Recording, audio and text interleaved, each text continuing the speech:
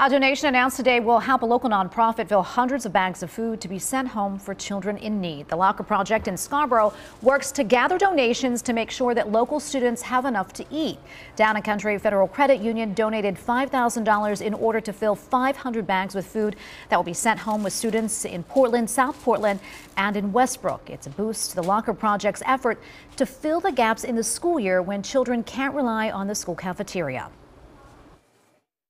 But they might not have anything to eat when they go home in the evening, and certainly weekends are a tough time. And then to be out of school for close to 2 weeks, when they will miss out on those school meals. So we want to make sure that there's food in the house and that they get taken care of. The Locker Project estimates that they serve thousands of students each year. They also recover leftover produce from local markets in order to distribute to kids in need.